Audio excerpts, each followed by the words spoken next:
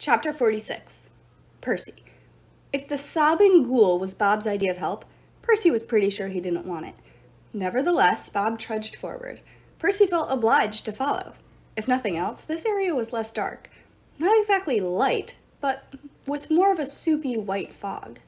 "Achilles!" Bob called. The creature raised her head, and Percy's stomach screamed, "Help me!" Her body was bad enough. She looked like the victim of a famine. Limbs like sticks, swollen knees and knobby elbows, rags for clothes, broken fingernails and toenails. Dust was caked on her skin and piled on her shoulders as if she'd taken a shower at the bottom of an hourglass. Her face was utter desolation. Her eyes were sunken and rheumy, pouring out tears. Her nose dripped like a waterfall. Her stringy gray hair was matted to her skull in greasy tufts, and her cheeks were raked and bleeding as if she'd been clawing herself. Percy couldn't stand to meet her eyes, so he lowered his gaze. Across her knees lay an ancient shield, a battered circle of wood and bronze, painted with the likeness of Achilles herself holding a shield, so the image seemed to go on forever, smaller and smaller. "That shield," Annabeth murmured. "That's his. I thought it was just a story." "Oh no," the old hag wailed. "The shield of Hercules. He painted me on its surface so his enemies would see me in their final moments. The goddess of misery." She coughed so hard it made Percy's chest hurt.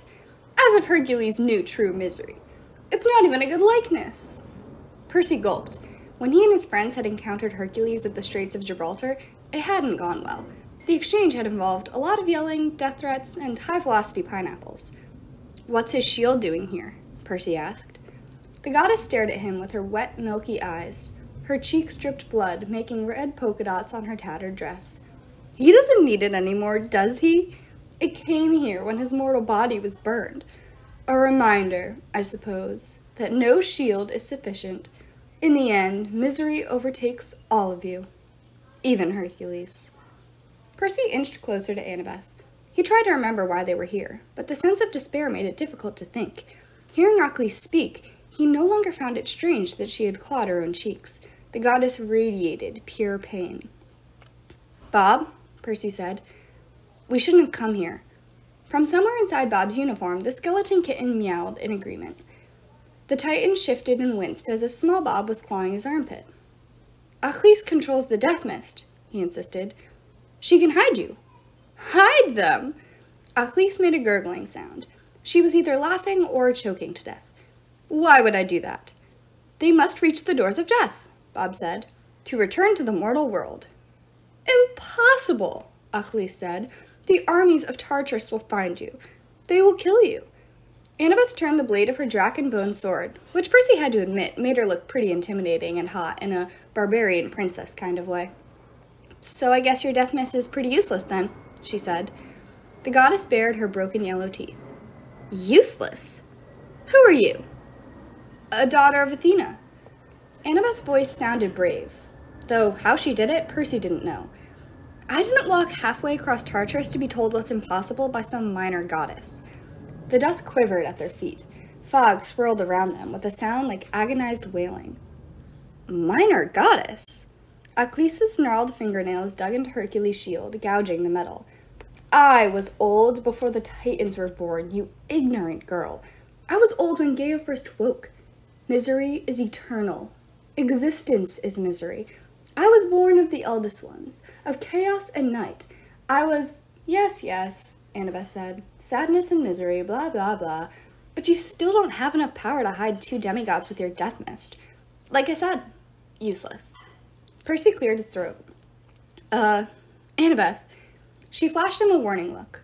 "Work with me." He realized how terrified she was, but she had no choice. This was their best shot at stirring the goddess into action. "I mean, Annabeth is right," Percy volunteered.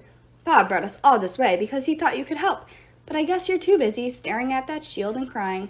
I can't blame you. It looks just like you." Achilles wailed and glared at the Titan. "Why did you inflict these annoying children on me?" Bob made a sound somewhere between a rumble and a whimper. I thought... "The death mist is not for helping," Achilles shrieked. "It shrouds mortals in misery as their souls pass into the underworld. It is the very breath of Tartarus, of death, of despair." "Awesome," Percy said. Could we get 2 orders of that to go? Achilles hissed. Ask me for a more sensible gift.